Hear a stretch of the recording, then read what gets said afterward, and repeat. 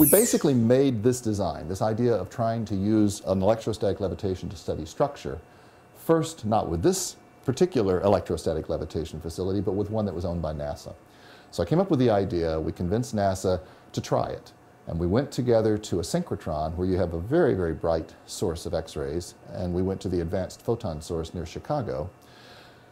And with the design changes that I had incorporated, we were able to look at the structure of the liquid as it went below the supercooled state. So the first thing we were able to do was to prove a hypothesis that had been made in the 1950s to explain why you could supercool a liquid metal.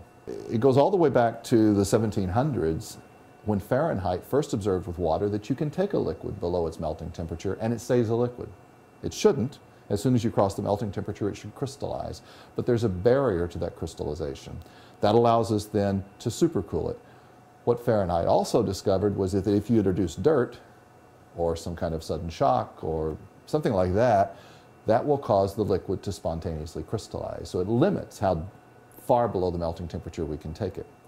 These are very highly reactive liquids. They tend to be made of metals like zirconium, which reacts with virtually everything.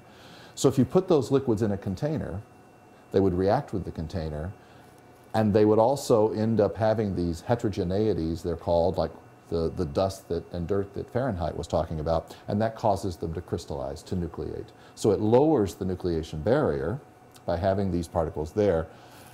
So if we have them in touch with a container, we won't be able to supercool them. Nucleation is in biological systems, it's in physical systems.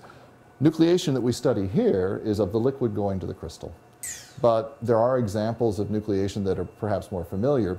Whenever you open up a bottle of beer and you pour it into a glass, you'll notice that there are bubbles. And the reason there are bubbles is that you have more carbon dioxide dissolved in the beer than is in what's called equilibrium at normal atmosphere. So the dissolved carbon dioxide wants to come out, and the way in which it comes out is it nucleates within the liquid small gas bubbles, and then those grow, and then that's what you see when the carbon dioxide comes to the surface. But if you look carefully, you'll notice that very often the carbon dioxide is coming from particular spots on the beer glass. And that's an example of heterogeneous nucleation, where there's something there, perhaps a bit of dirt or a bit of lint, or maybe there's a crack, small crack in the glass. Any of those things allow nucleation to happen more easily. And that's very analogous to what I was saying about putting a liquid in a container. It's the same idea that you have imperfections in the container or you have dirt, and that's what causes the preferential nucleation. It wasn't until the 1950s that it was ever demonstrated you could supercool a liquid metal. And the reason is because of the tendency for liquid metals to react with things. Charles Frank came up with a hypothesis, and what he argued was that what was going on in a metallic liquid was that you were ordering to a structure which had an icosahedral symmetry, which was incompatible with the type of symmetry that a crystal would want to have. And so that local symmetry had to be broken before it could crystallize.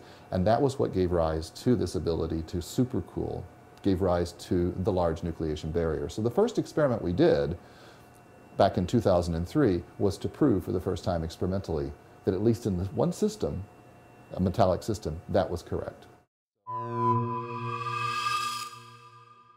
We have a sample that is about the size of a BB that we put into the chamber between two plates that are held at a very, very large voltage difference between the two plates.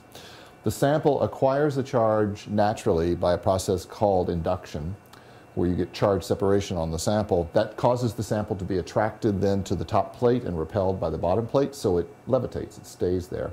Its position is controlled in space by two other sets of electrodes, two other plates that are off to the side, and we control the position by looking at where the sample is using a laser and a detector and another laser back there that are at 90 degrees, they're crossed lasers. And we look at where the shadow of the sample is on the detector, and we apply a voltage to the two side plates, two sets of side plates, to keep the sample in the position we want.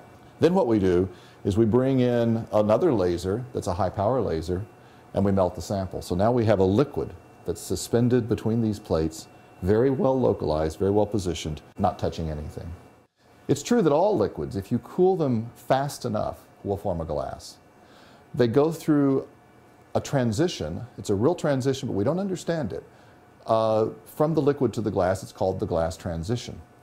It's one of the most remarkable transitions in the universe in the sense that over a very, very small temperature range, the viscosity, which again is the ability of a liquid to flow, changes by many, many orders of magnitude, so it becomes much, much more viscous. It becomes a solid. So as you go through the glass transition, you go from something that's freely flowing like a liquid into something that's rigid like a glass. Liquid metals tend to want to crystallize much more readily than silicate liquids. So even though we can supercool for quite some distance, eventually if we just cool slowly, in most cases it will turn into a crystal. Now what has changed is the discovery of a new class of metallic glasses, which are called bulk metallic glasses. These are glasses that are made of metals, but they actually do form glasses when you cool them slowly, sometimes as slowly as a silicate, traditional silicate glass. We don't know why these materials form glasses so easily and others don't. There are many ideas out there and we're trying to test some of those. But one of the things that makes these glasses remarkably similar and having in common with silicate glasses is that because they can be cooled so slowly, they also can be molded, just like a silicate glass. And there are examples now of a group at Yale who are blowing metallic glass bottles. We're building something which I've called the Nestle, which is neutron electrostatic levitation, or neutron ESL. And that will be built here at Washington University.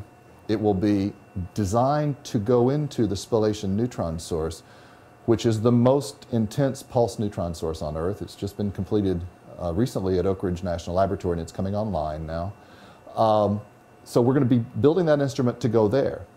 With that instrument, because neutrons scatter off of the atoms, they give not only diffraction patterns like the X-rays do, but they interact more with the atoms, and we can measure that change in energy. And by measuring the change in energy of the neutrons that are hitting, if you will, the atoms and scattering off, we can tell how the atoms are moving in the liquid. So we'll be able to get both structural information as well as dynamical information, and hopefully be able to resolve the glass transition.